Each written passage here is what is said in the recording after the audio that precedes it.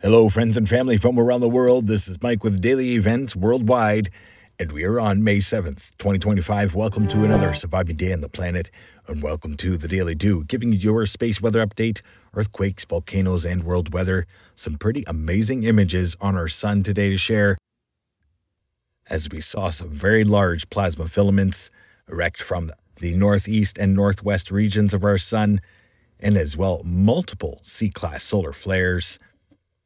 We were keeping an eye on these filaments because they have been acting crazy recently. Having a look at the last 48 hours incoming, this is one of them that lifted away, did produce a coronal mass ejection, but not Earth-directed. Amazing images there. Looking at outgoing, this is where we saw a plasma tornado, which I shared in a short the other day. That is what ended up lifting away. And as well, another one on the other side, left-hand side, watch right there. All interacting with that large Earth-facing sunspot. Little eruption here as well, Earth-facing.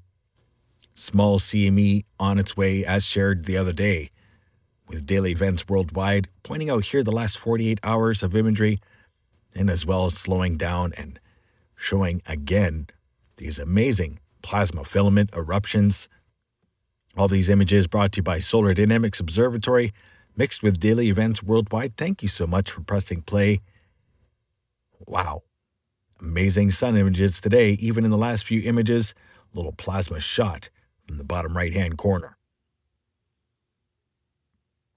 It ain't over yet. These filaments are still dancing across the surface. Magnetic field of our sun is changing, as I shared just 2 days ago.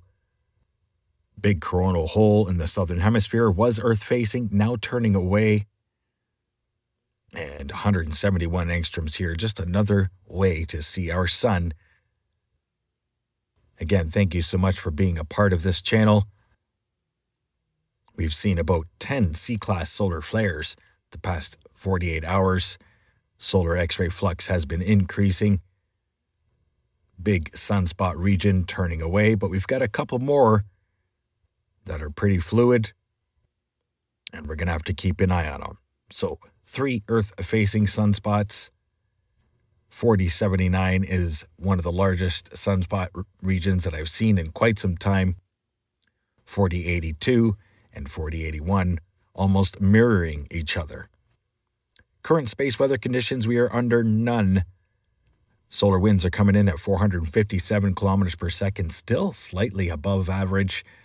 Solar X-ray flux, as you can see here, about 10 solar flares, C-class, just in the past 12 hours.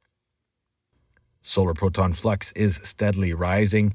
Geomagnetic activity is dropping as the coronal hole is no longer Earth-facing. Solar winds are not impacting our planet. Here is a look at the current Space Weather Prediction Center showing the most recent coronal mass ejection. New CME model should be coming by tomorrow, so stay tuned, stay subscribed to Daily Events Worldwide. Sharing here LASCO 3 image wide spectrum, showing the last 3 days of imagery, including half of the images for the most recent plasma filament eruptions on the northeast and northwest regions of our sun. Welcome to the cosmic dance party, everybody is invited. Thank you for over 89,000 followers. Thanks for all the love and support in the comments section. Here's a look at tonight Aurora's viewline and tomorrow's. A little bit more prevalent tomorrow. Now let's get to earthquakes the past 24 hours, as we are well above average, 280 according to USGS. We're going to start out here with the most recent 3.9 earthquake, Petrolia, California. Widespread activity all across and around the California basin. Notable earthquake here. Dillwyn, Virginia, 3.0 magnitude. As well, Alaska is hopping the last 24 hours. Japan, Afanato, 4.5. Banda Sea north into the Philippines and east over into Vanuatu with the 5.5. Deep earthquake here, 585-kilometer depth, Fiji, 4.7 magnitude, deepest the past 24 hours. And here's the largest earthquake the past 24 hours, East Pacific Rise Central, 5.8 earthquake. Cocos Plate into the Nazca Plate, 4.5 ringing out Argentina, Drake Passage, Chile, up into Ecuador, 4.2, Palora. Big eruption there, volcano eruption. Quiet through the Caribbean. Notable 4.5 earthquake here, Longido, Tanzania. And a 4.7 there, Carlsberg Ridge, South Indian Plate. Notable 5.3, Northern Sumatra. That's a look at the last 24 hours for earthquakes. Again, above average, 280 the last 24 hours. Here's a look at the last 7 days for shakers and movers around the world. We had a pretty wild week. Large earthquake, Drake Passage. Notable earthquakes all through the Philippines. Notable 5.4 earthquake, Texas. Drill, baby, drill. But this is a little bit peculiar. Rare earthquake there. It was large. Multiple aftershocks. Way too quiet. North Pacific Plate. Large eruptions. Kilauea volcano. Speaking of which, here's a look at our SO2 forecast brought to you by windy.com and our active and erupting volcanoes around the world. 79 of them. Big eruption at Kamchatka. I'm not sure what volcano erupted, but large SO2 plume predicted here and forecasted. As well, Central Pacific with Kilauea. Other notable regions around the world. Heavy sulfur dioxide content. Large volcano eruptions. Here's that SO2 plume that came out of Ecuador. 4.7 earthquake there and large volcanic eruption. Other than that, no new eruptions to report today. Now let's get to world weather brought to you by Windy. Showing here low pressure systems bringing rain. Big squeeze is on as a low pressure system comes out of the Gulf this week. Trapped in between two high pressure systems. Watch for that to eventually break down. And then the low pressure systems start coming in from the northern Pacific coast. Watch for about a week's worth of rain in the long-range forecast. Towards the 20th, big low-pressure system here moving into eastern United States and Canada.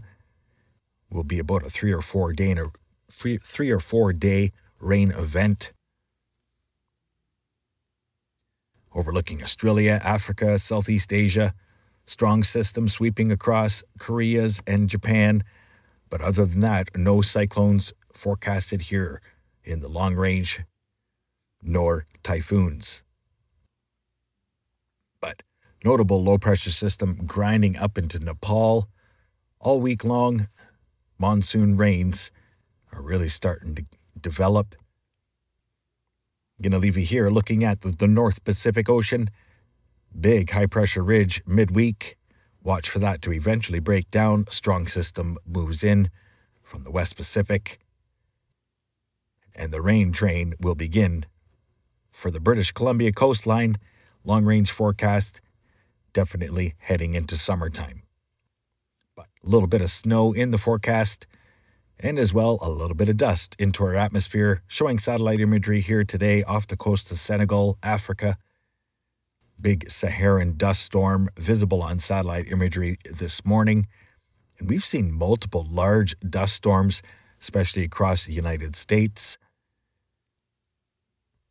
And all this is sweeping out into the central Atlantic.